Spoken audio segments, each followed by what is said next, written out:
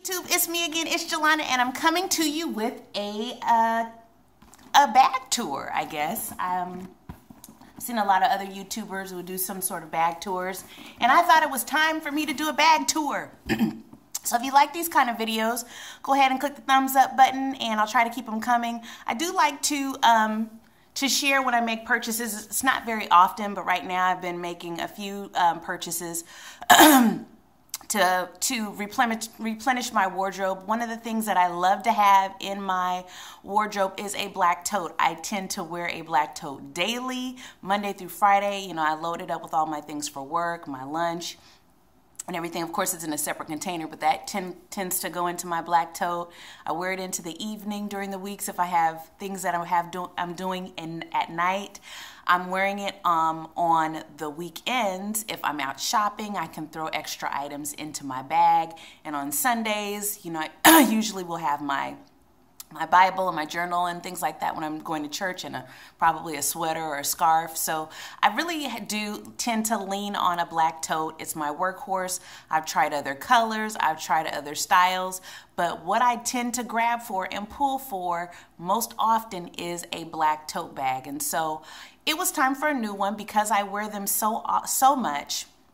It becomes my everyday, all day, all week sort of bag. It does wear out. There's wear and tear on it. My last black tote I purchased was from Avon. It started to come apart a little bit in the seams. It was probably about a year, maybe more than a year old. Previous to that, I had a Dooney & Bourke black tote that I purchased when I was in New York. And that one, what I found that I didn't like about that particular bag was that it was not all black. It was black and tan. So I realized that I really do prefer a completely all the way black tote bag. For some reason, that tan trimming started to bother me. Previous to that, I had a black Coach tote. The handle started to do some cracky sort of things. And actually, I pulled that out recently to wear because I liked the size of it and I liked that it had a large front pocket.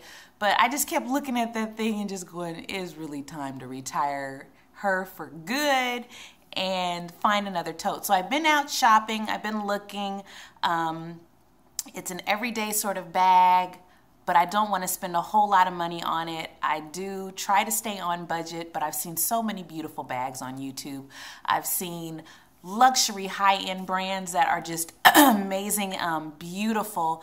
I saw the Louis Vuitton Neverfull was a big tote, and I was like, wow, that's nice.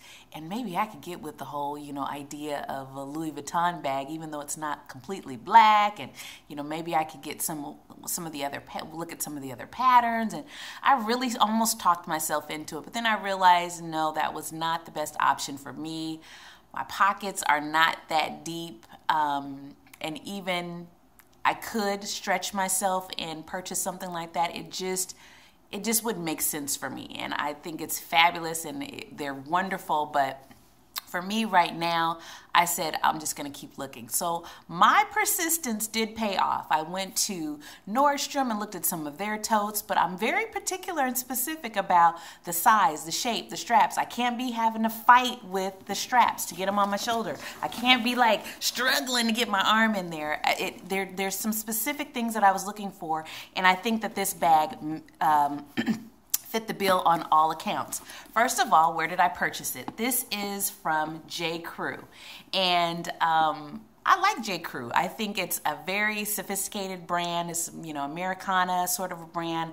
I like their pieces are classic. It does fit with my style, but they do generally kind of go more preppy than I am. But for some reason, I just, you know, I like to go in there and look anyway. I just like the look of the store. And I was blessed when I went in there. So, like I said, I've been looking for a while. I've been looking at higher end. I've been looking at lower end.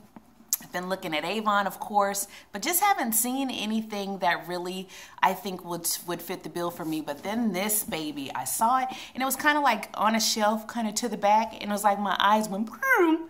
And I snatched this thing up and I was like, yes, this is it. So here is the bag. This is, I believe this would, I don't know if this is the front or the back, maybe the back because it's got the stitching from the inside pocket. This is the front. The inside of it I love because a lot of bucket bags do not have any sort of pockets on the inside.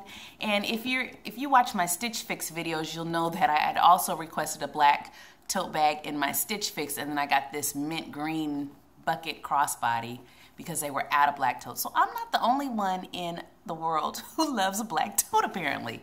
So this one has that pocket, like I was saying. A lot of black totes do not have a pocket on the inside. It's just a big black hole. This is also a big black hole, but it also has that pocket, so I can put my cell phone in there.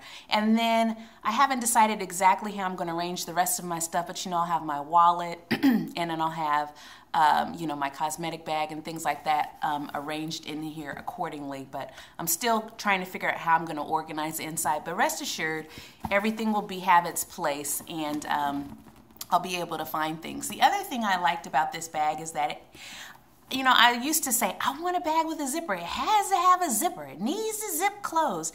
And what I found out is I never use the zipper. And so then it looks, you know, kind of like, would you zip your zipper up? So what I like about this one is it has a tie, so I can make it close very tightly if needed, so everything doesn't come falling out. But it also doesn't look terrible when I do what I normally do, which is nothing to it, and then it just has kind of the strings are just hanging, you know, or they can hang on the inside, or, you know, I could just loosely tie them. So I was really pleased with that feature of the bag. Additionally, the shoulder straps are long enough so I can slip it over my shoulder, no problem.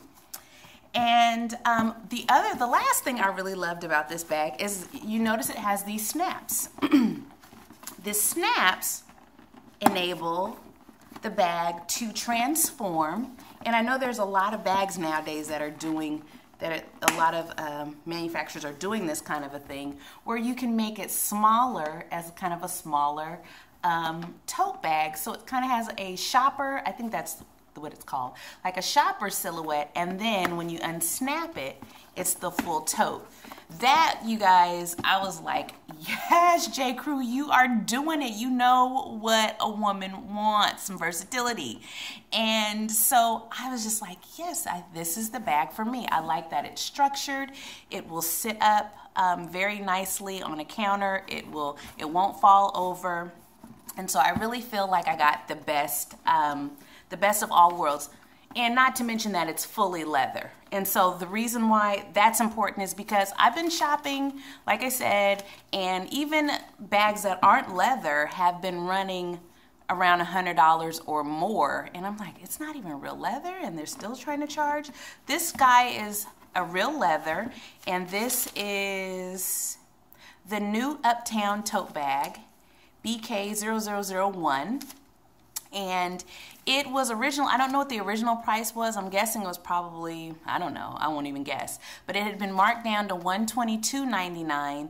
But yesterday there was a 40% off sale going on. So I actually got this fully leather, very large tote bag for $73 and some odd cents. And I really felt like for all intents and purposes, that was a really good deal on this bag. It's gonna wear really well. I can see the straps getting softer and more pliable, and I am just so happy. And the other thing I really like about it is, although it has these two little gold snaps, it's a very quiet bag. It doesn't have a lot of bling and bazoom to it, which I like on other people. I think it looks fabulous on other people when they're wearing those kinds of bags. But for me personally, I like a quiet bag. And if I want to bling it up a little bit, hang something on the straps to give it a little extra something on any particular day, I can do that. But as a very base foundational piece, I think it works really well. So that's all I have today. I just wanted to share my new bag, and I hope you like this video. Please thumbs up if you want to see more of these kinds of videos. I have done a little bit of shopping over the past few months, or the past month or so, just buying a pair of shoes here or there and just building my wardrobe piece by piece. And when I feel like I have maybe a theme or some sort, I will do another haul. But for now, I definitely wanted to show you guys this bag, especially if you're in the market for a black tote. And I think they also had it in like a hunter green. Or maybe it wouldn't be called hunter.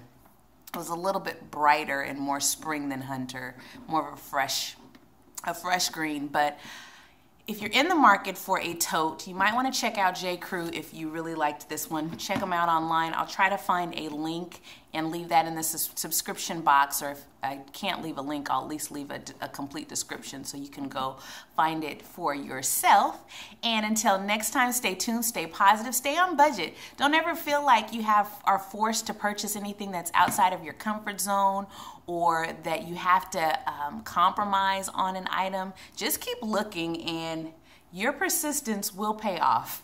So until next time, stay tuned, stay positive, and I'll catch you on the next video. Thank you so much for watching. Bye.